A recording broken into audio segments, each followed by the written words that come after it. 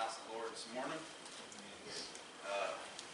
Well, at least when I pull up to a church, I'm sure all the preachers are the same way, but when I see cars in the driveway, it brings tears to my eyes. Sunday mornings of the world, they don't come to this place. Why? They don't want to hear about sin. Why? They don't want to hear about what they need to do. Why? They're afraid they're going to get judged. It's on us, church. The Lord's made the work. We just got to walk in. You come to this place every Sunday, put aside the world, let God bless you through your weeks, through your days. You'll understand why you see a kid like me sitting there just crying his eyes out. I love the Lord. I love everything He does for us. He blesses us. He goes with us. He's there in time of need. In times of when you don't feel worthy. In times of when you feel maybe a little down. He's always there. In times of joy, He is always there. Bow with us in a word of prayer. Father, we thank you, Lord, for this day. Father, we thank you for all the many blessings you bestowed upon us, Lord, and all the blessings you bestowed upon this people, Father. We just thank you once again for giving us an opportunity, Lord, just to stand and proclaim thy name, Father. Pray, Lord, over the scriptures here today that you've given me to read, Lord. We pray that your word would just go out here today, Father God. But most of all, we pray if there's anybody in this place today that's lost and undone, Lord, that they would be drawn nigh unto you, Father. The only way to be saved by the grace of God is by your drawing power, Lord. And we know what that is, and we know what that feels like, Father. We call it conviction, Lord. If there's anyone here lost today, Lord, we pray their conviction upon them, Lord. Once again, we pray for this church and all the families here, Lord. And we pray for the ones that are born again, Lord God. Just give them the time of rejoice, Lord, and allow them, Lord, just to worship you in spirit and in truth today, Lord. We thank you for all the things you're going to do, Lord, and we thank you for your Son, Jesus, Lord, and all the things that He does, Father. We just go with us today. In Jesus' name I pray. Amen. In Jesus' name I pray. Amen. When you pray in Jesus' name, you're praying in the one. You're the same power that rose the same power He's given unto us. Go with me in John chapter 17. There's been a lot of scriptures that's been brought to the table. I'm going to try and hone in on the Spirit as best I know how. Pray for us as we stand and pray for us as we go.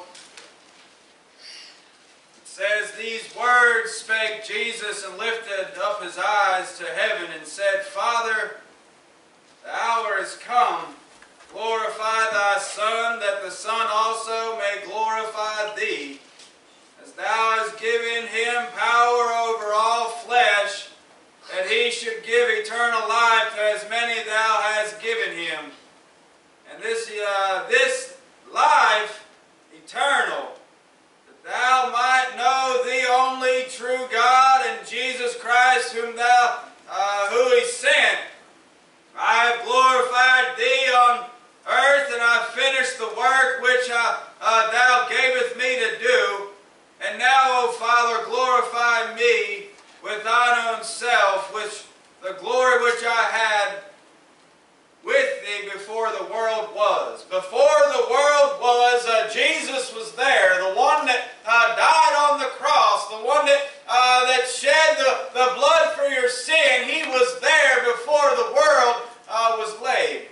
Before the foundations of the world were even set, Jesus was there with the Father. He came down, was sent through a virgin. No one understood it. The people around him didn't get it. But God had a plan. When God has a plan, most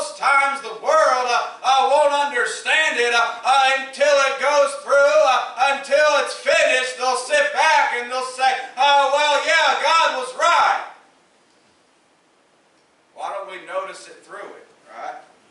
Why don't we understand what God's going to do through it? It says, down there in verse 10, it says, all mine are thine, and thine are mine, and I am glorified in them. I read that again. It says, all mine are thine. If you are born again of the Spirit of God, you are of the Father because you're of Jesus, who is the only begotten Son of God. It says, and thine are mine.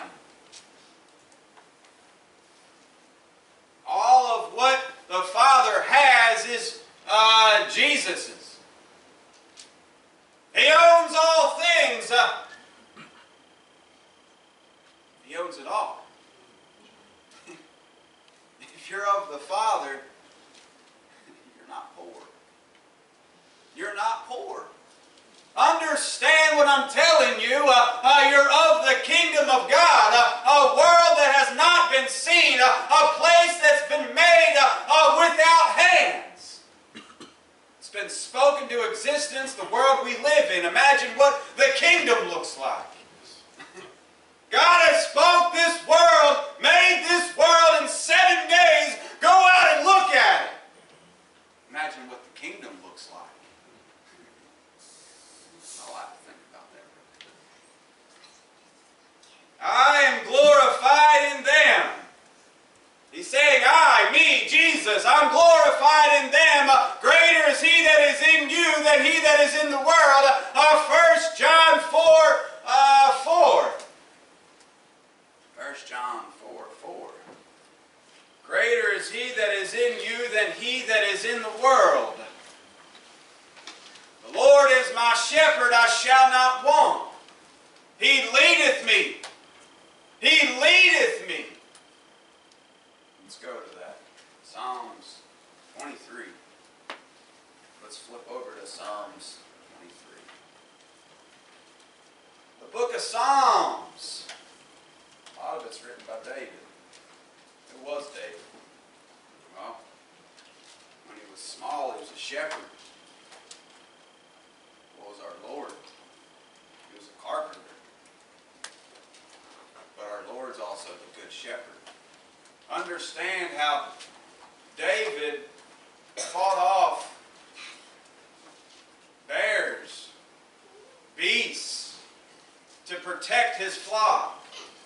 He took down a giant with a sling. That sling that he had, that's what he protected his sheep with. Love the Bible. I love the Lord. I love the Word of God. It says there in Psalm 23, the Lord is my shepherd, I shall not want. The Lord is my shepherd, I shall not want. He maketh me lie down in green pastures and leadeth me beside the still waters. The green pastures, not the pastures that are dying and brown, but He leadeth me beside still waters. Waters that you can drink out of, waters that run freely. He restoreth my soul. Started off today by telling you that most people don't come to this place on Sunday mornings, but when you come to this place, it says, forsake not the assembly of yourselves. Forsake not. Come together. Fellowship with one another. He restoreth my soul. When you come into this place, you get revived. It's done right. Spirit is there, you're going to be revived. I want to go where the Spirit is at all times. When the Spirit's there, that's where I want to be. Because when the Spirit's not there, you're looking into the world. You're imitating the lust of this flesh. But when the Spirit's there, you don't mind nothing else. You just let the Lord work and go what He has you to do and understand you are serving the living God. Restoreth my soul. He leadeth me in the paths of righteousness. Now watch this one. For His name's sake. Everything you do is for Him, and you point back everything to Him. People say, well, how? What? Huh? The Lord. People will often, oh, what do you mean you follow something you can't see. Yeah. Because he calls me blessed for it. He told old Thomas, what did he tell Thomas? We know what he told Thomas. Old doubting Thomas. Think about how blessed John was. He wrote the whole book of Revelation of Jesus Christ. It's not the book of Revelations. It's the revelation of Jesus Christ. He's coming back. And John recorded that whole book on an island in the Spirit of God. He didn't have Google. He didn't have a computer. There was no encyclopedias. The Spirit of God! Live your life following the Lord at all costs. He died on that island. He restoreth my soul. He leadeth me in the path of righteousness for His name's sake. Yeah! Yeah! Though I walk through the valley of the shadow of death, I'll fear no evil. For Thou art with me, Thy rod and Thy staff, they comfort me. If you're here and lost,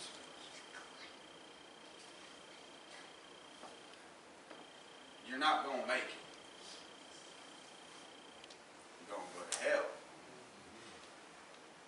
There's eternity's waiting on everybody. It's where you're going to spend it. And it's not by what you do.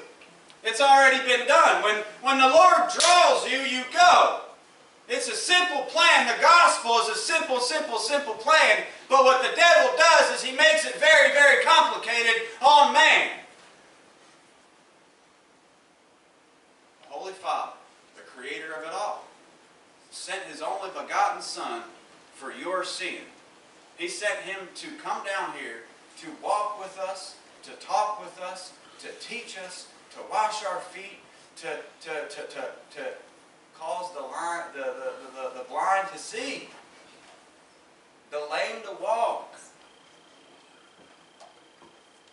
He took dirt and put it on a man's eye. He spit in the ground, made clay, He put it on a man's eyes and said, go wash off in that pond over there.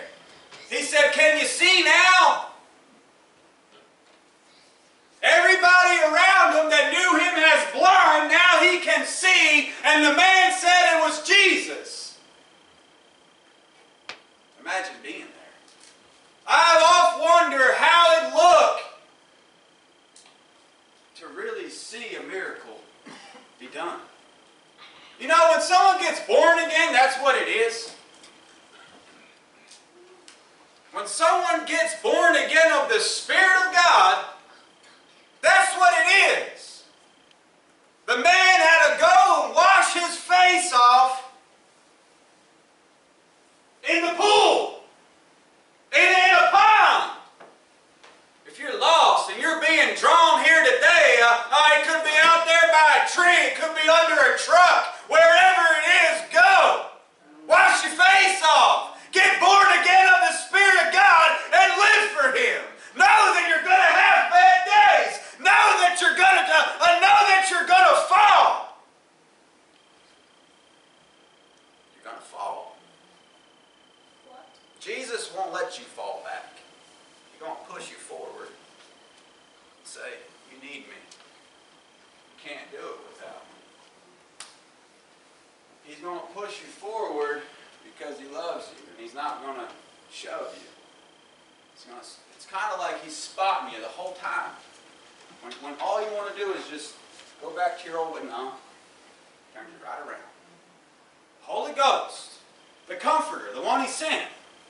Go with me in John 16. John 16. Talk about trials, talk about tribulation. When someone gets saved and born again of the Spirit of God, guess what? They still got to face the world. Why do we always hear when someone gets saved, well, where are they? They got back out in the world.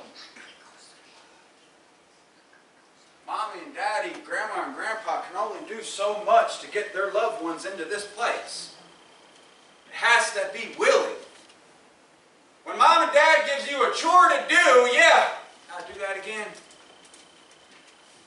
Or is it, I got you, Dad. I'll take out the trash. No problem. Got you. You provide for me, Pops. You put the roof over my head and buy my clothes. The least I can do is take out some trash. The little ones, you listening?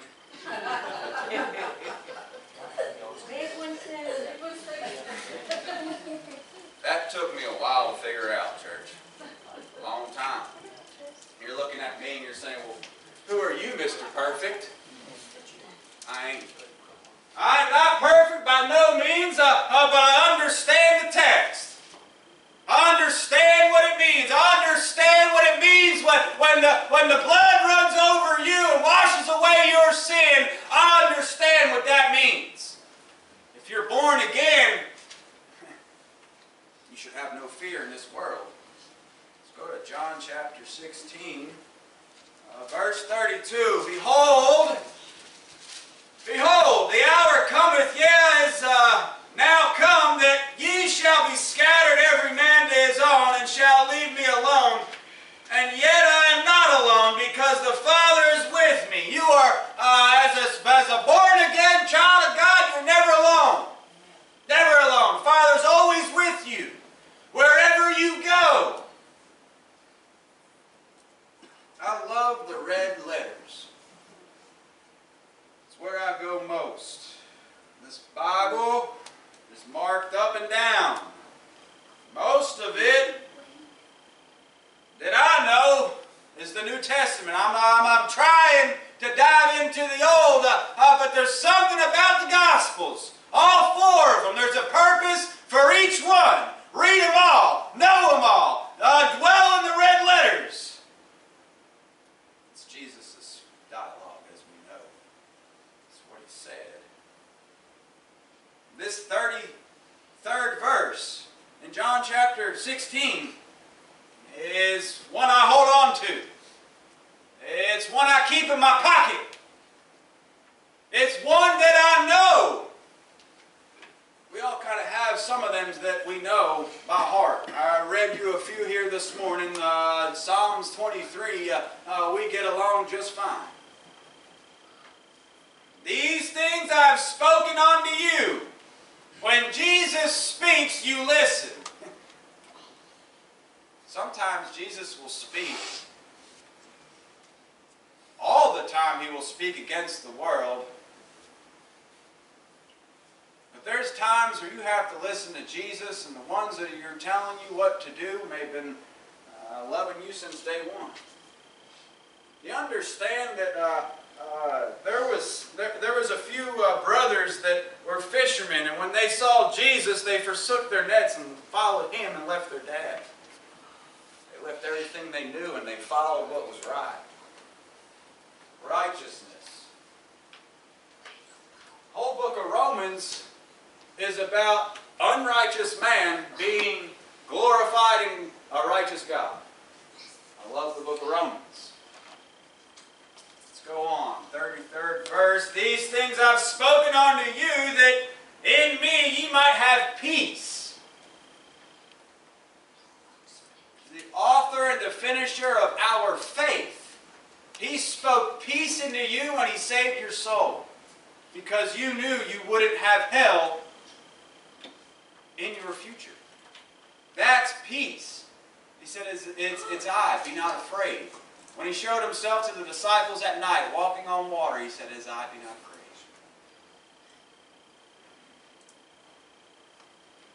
Giving us peace. He's given us peace. In the world ye shall have tribulation. You're going to have, in this world, as a Christian, you're going to definitely have tribulation. But be of good cheer, I have overcome the world. He's overcome. He's an overcomer. It's a good song. Touches my heart. You see, when I got saved, it was the contemporary songs that came in. And then I got to understand and learn the hymnal. Together, I feel like they're just a very powerful thing if it's worshiped and done right. All things under the sun, if we really understand God's righteousness, understand the Bible and whatnot, understand one thing here, what Mom and Dad or Grandma and Papa have taught you, and it doesn't line up with this, it's not right. Well, what lines up with this is right. As a people, we need to get to know this more. Me being the first one in line. And not because I'm standing up here. Because I need to get to know my Lord more. I want to know more about my Lord. I want to know more. I love that song. I want to know more. I love that song because what it is it's a commitment. It's a dedication. When you're part of the Lord, you're a part of the one, the only one, the way, the truth, and the life. The way we do things. There's a way.